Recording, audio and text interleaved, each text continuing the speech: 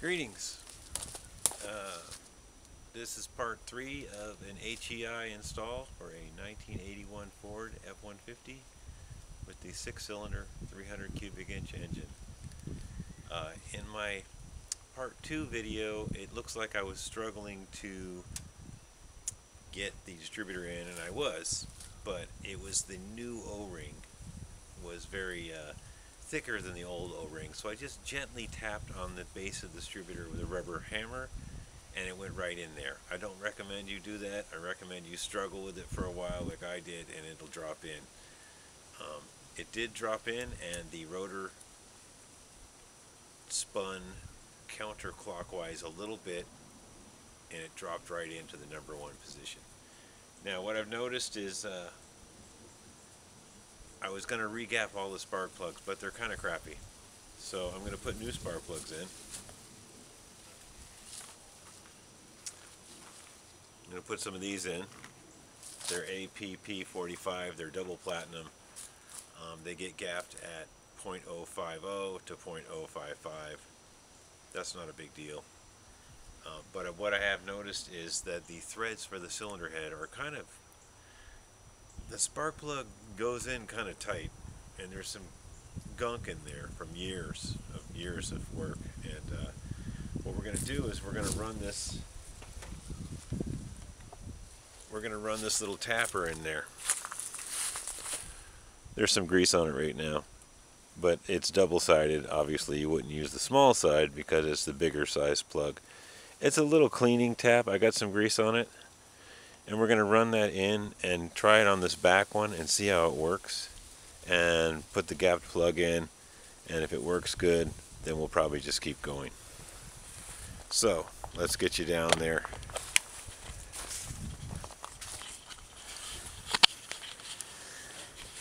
The lighting isn't ideal today, but we'll see what we can do. Let's see. I think you can see that last hole back there. Yeah. And we're going to run this tap in there. We're going to hand start it first. Don't worry, I'm still here.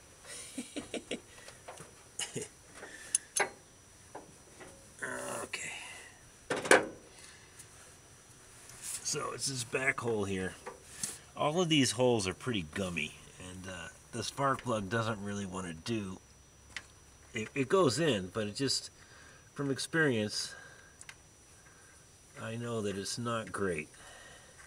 The threads are not, they're not feeling how they should be feeling. Like even starting this is kind of difficult.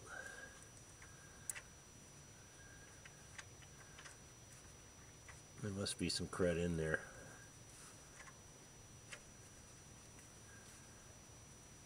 Okay, well, put this on here. Maybe we can start this. I think I need the smaller extension, I'm not sure.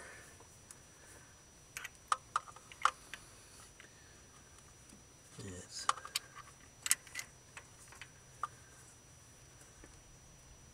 Yeah, it doesn't even want to start. Must be some crud in there. Hang on just a sec.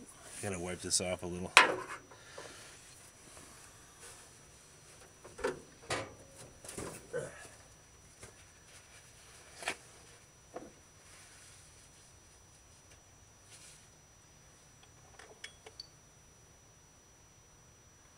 Okay, sorry about that. We're figuring it out, folks.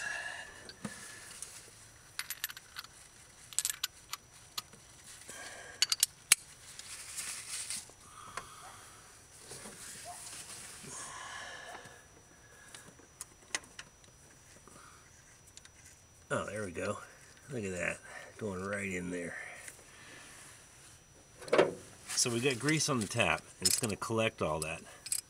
Because obviously, you don't want to have that grease go down in there in the cylinder. I mean, you don't want the chips and carbon and built up crud falling down in the cylinder. Now I'm going to work it back and forth. because I want it to stick on that grease, and that's what you do with taps. You work them back and forth.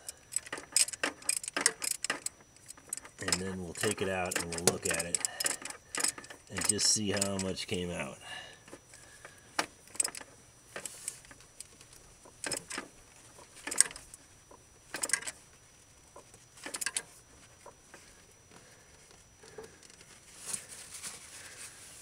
It's not exactly easy sitting up on the radiator support doing this, but I gotta do it. I gotta clean these out a little bit. They were feeling a little funky. Okay, so we'll take this out.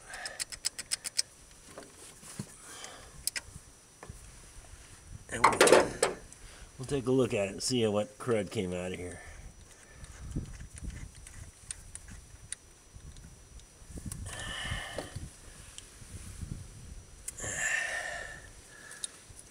Okay.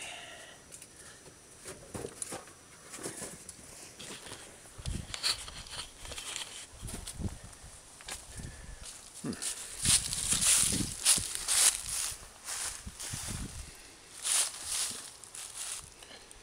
lighting is not ideal today. Okay, so I had some never sees in there. It looked like it took all that out pretty good. I don't see any metal chips or anything. It did get down to the end and kind of cut into some carbon. I'm hoping that that cleaned it out well. We'll see when we put this next plug in.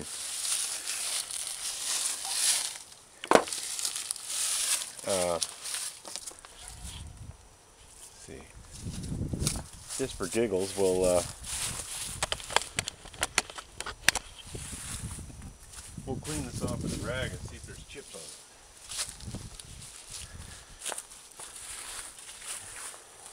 I don't think there's any chips. I think it's just some never sees on there from the plugs. Huh. Well, we'll see how the next plug feels in there. I don't see any metal chips on here. That's good. Nothing's cross-threaded or anything. Alright.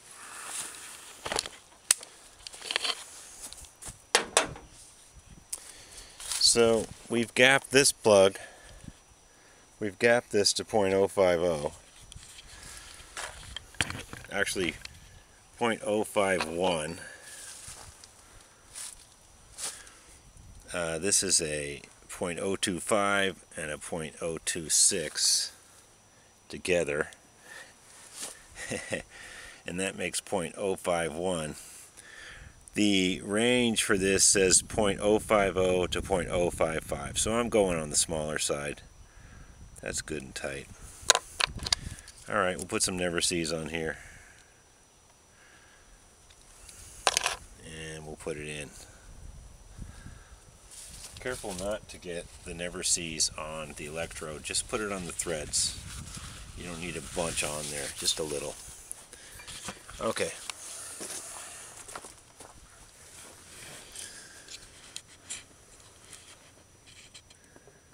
Let's see, where's that bottom hole? Can we see that? Yeah, okay.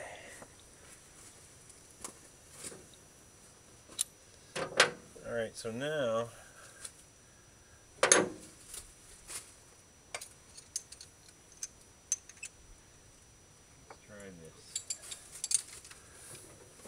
we'll see how this feels. Like I say, the threads were feeling a bit funky. Always start spark plugs by hand if you can.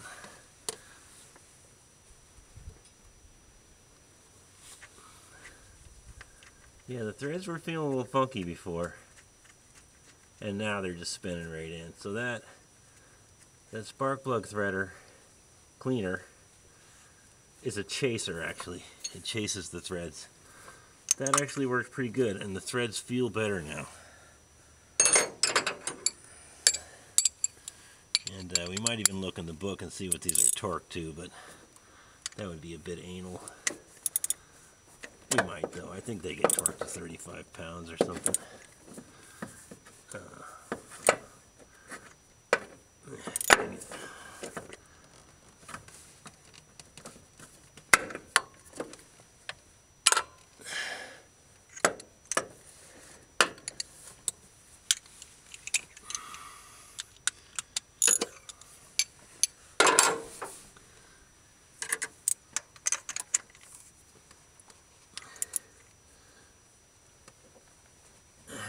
that's tight.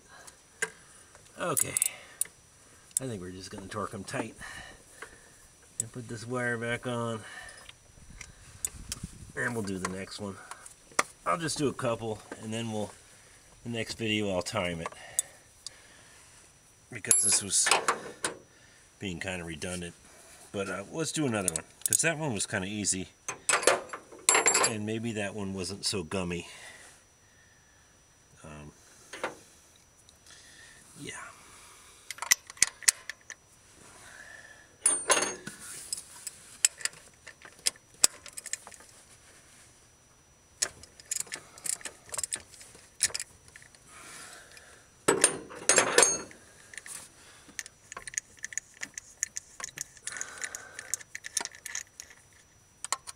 Okay. Yeah, big on the never sees there. I like that stuff. It's great. As long as you don't get it on the actual electrode, you're okay. Now see, that hole is looking kind of gooey too. Let's see if we can get you in there.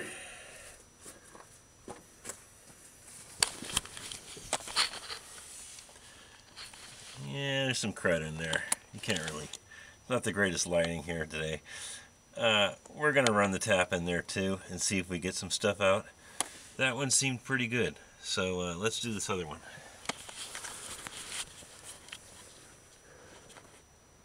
Yeah, you can see pretty good. All right.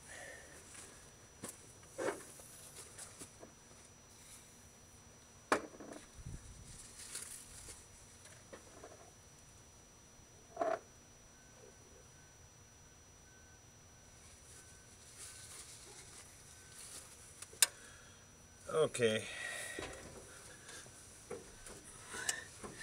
We got some grease on that. It's going to catch all the stuff, hopefully.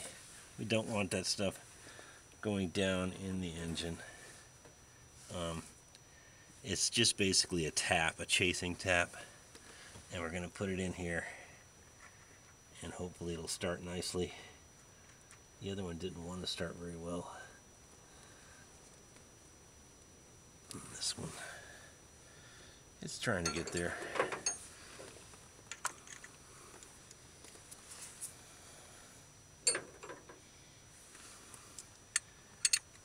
Yeah, this one,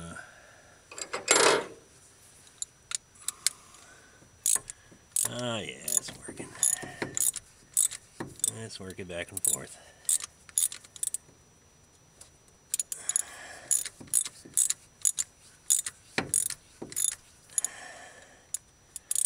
It's just kind of cleaning the threads right now.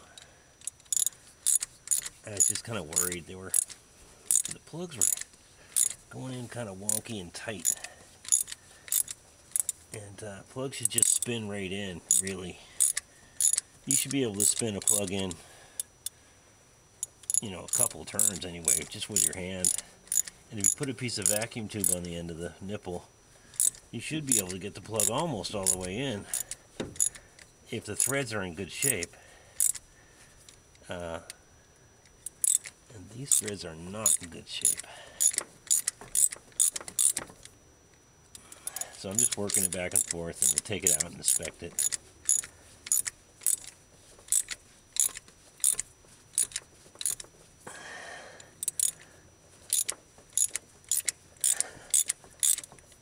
It's getting close.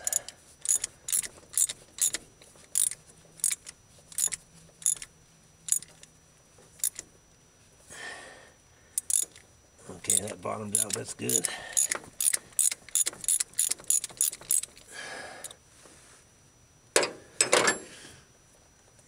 Look at that coming right out of there. Okay. Yeah.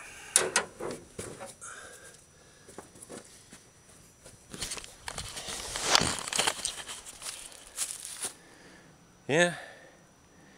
This one looks a little dirtier. There's definitely some crud that came out of there. That's good. Let's clean it off and check for bits of metal.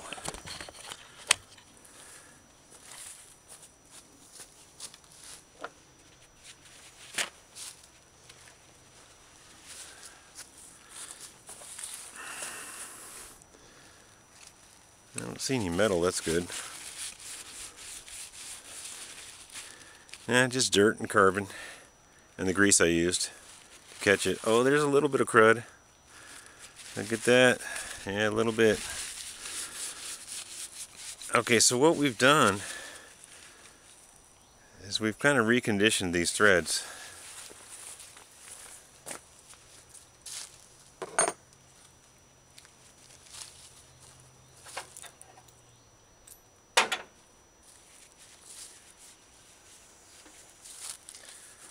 Yeah.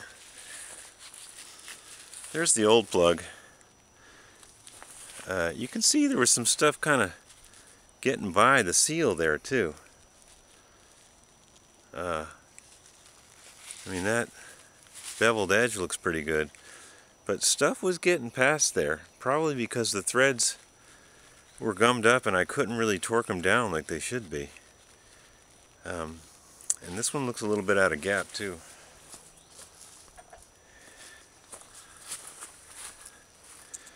Yeah, that's a loose, that's more like 055.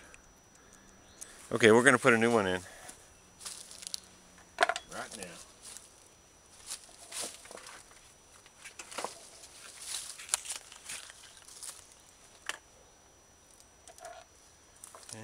Gap this. This is an AP45. It's a double platinum plug, and with my new HEI system, this should work pretty good. This is not really a spark plug tool, by the way. You're supposed to have a little something that grips the tip a little better, but it'll work. So that's .051 now. Okay, we're going to put a little never seize on there and put it in.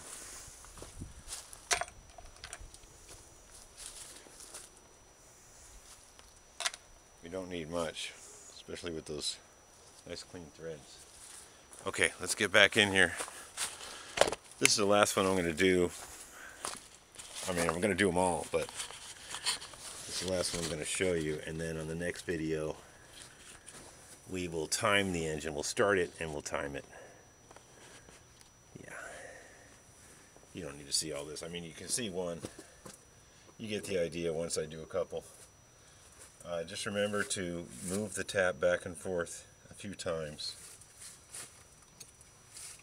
You know, treat it like a tap. You can't just run it in and run it in like a spark plug. You have to treat the cleaning chasing tool like a tap. So, you know, tap it back and forth. If you just run it in there, you run the risk of messing the threads up even more, or having stuff fall off and fall in there. And the whole idea of having grease on the tap is to catch anything that would fall in there. Now, we got lucky and I didn't see any metal chips on the end of that tapper chasing tool. But I have worked on engines where you put that in, and when you pull that sucker out of there, it's filled with metal bits. Usually, when somebody cross threads a plug, you have a chance of saving it, you know. Okay, where are we at? Where's the wire? Oh, there it is. Okay. Okay, so I'm going to do the rest of them, but you guys get the idea.